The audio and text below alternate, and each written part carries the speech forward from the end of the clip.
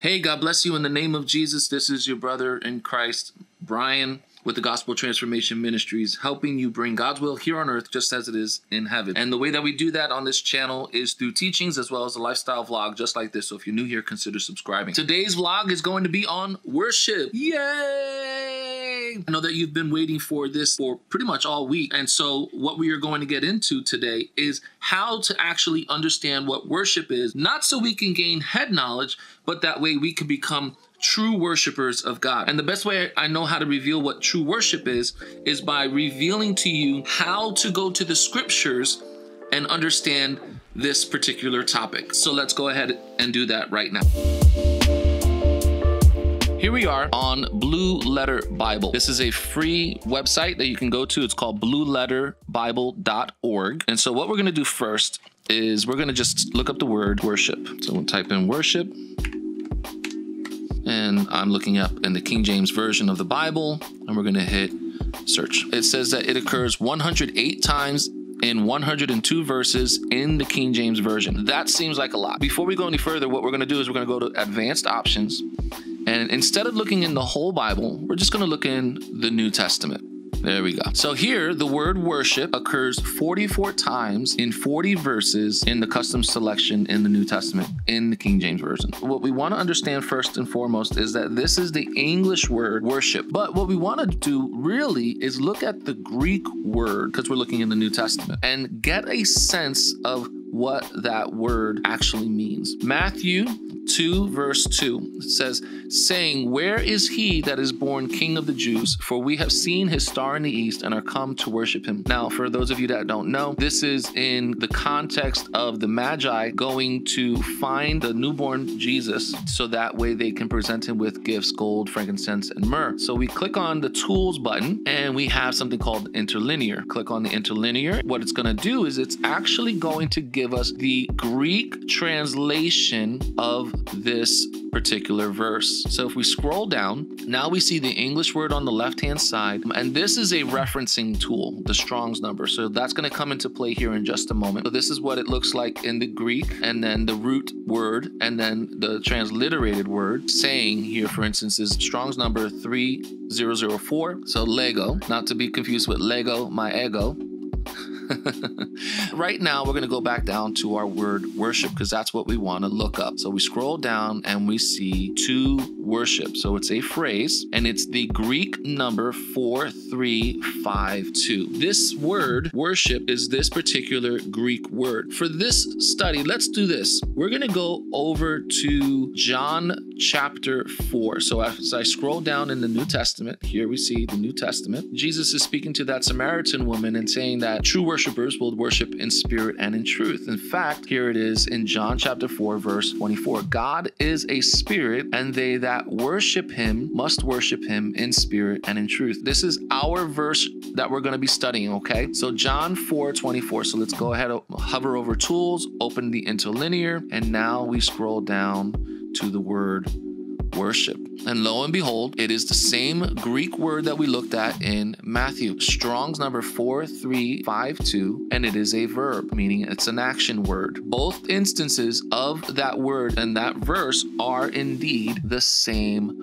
word. Now, this is where it's going to get a little bit more in depth. When we click on this Greek word, it's going to give us more information about that particular word. What I'm going to show you is that it is translated into the King James Version 60 times. But you may be asking, wait a minute, how is it translated 60 times when the word worship was only in the New Testament was only shown to be 44 times or something like that? When you look up the Greek word, you want to understand that it can also be translated in different ways into different words or different phrases. So when we looked up the word worship, we were looking up the English word worship. Now we are actually looking at the Greek word. And because we're looking at this Greek word, we're going to gain a better understanding as we read those verses of what this is about. According to this dictionary, it's telling us that it's the biblical usage of it is to kiss the hand towards one in token of reverence. It also can mean among the Orientals, especially the Persians, to fall upon the knees and touch the ground with the forehead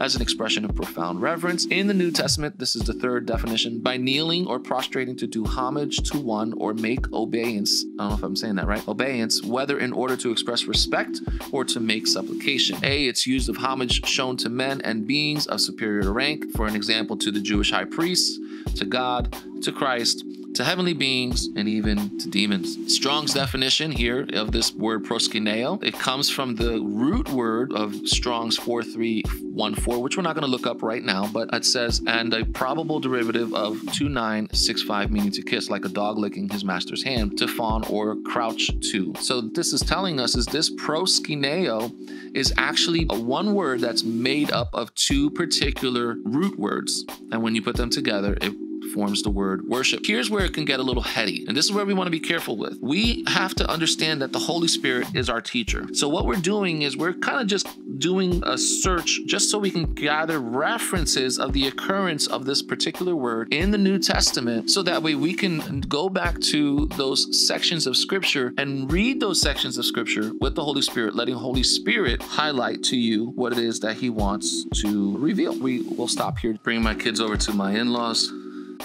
What I'm going to do right now is I'm going to head over to Krispy Kreme and get my birthday donuts. I ordered a dozen pumpkin spice, and they said, hey man, don't worry about it, it's your birthday, we'll give it to you. So look,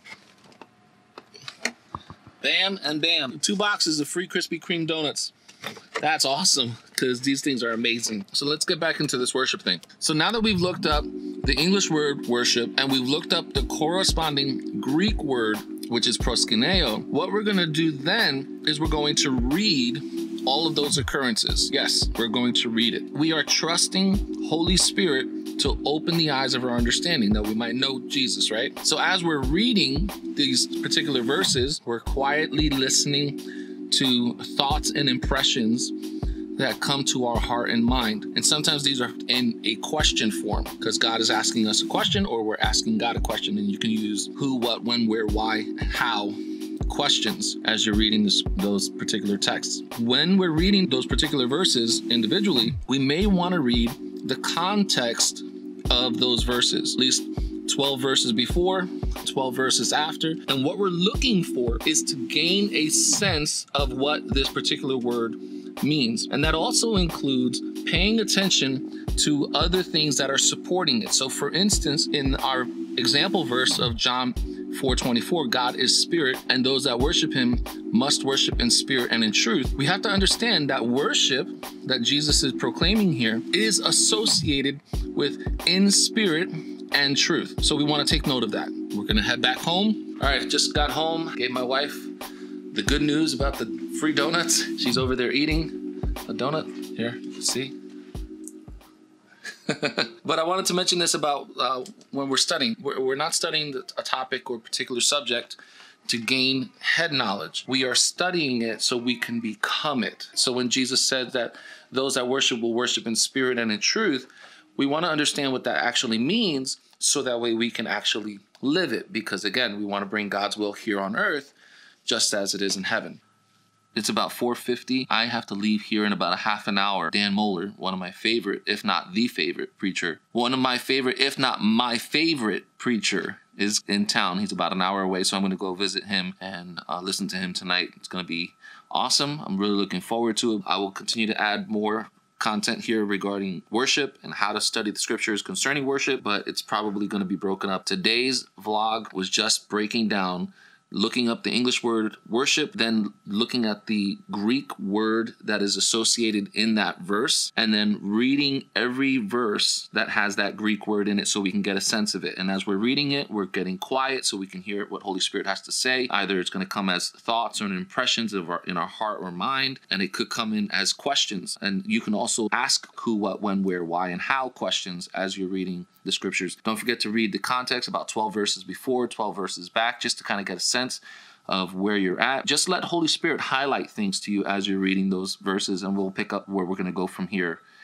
next time. Just parked heading over into the church now. Sounds like they're doing worship. So I'm going to go in and have a good time. Just getting home from seeing Dan Moeller. I didn't record anything tonight because I really just wanted to lock in on what he was saying. The message that he was preaching is, why are we even Christians? And it's not for us. It's for his sake, right? It's for him. I don't know. I'm just kind of processing some things and considering what I've been doing. Have I allowed hurts from others to affect who I am in Christ and expressing that? I really feel like there's something that's going to click for me. So I love you guys. I will try to button this up as soon as I can and release it for you. Yeah, I guess the question of the day today is, why are you even a Christian? What is the reason? Is it for you to have a better life, or is it for Jesus' sake? Leave me a comment down below so we can encourage one another. I sure do love you. I'll talk to you guys soon. In the meantime, go and be everything that God says you are, because that's the way he knows you.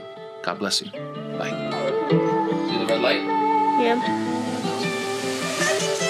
There's not my camera, but there's the camera that's gonna be used for my video.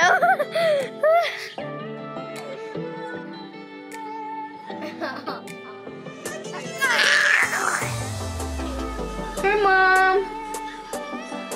You're on God. Oh. I have glasses. Wait, no, stop recording.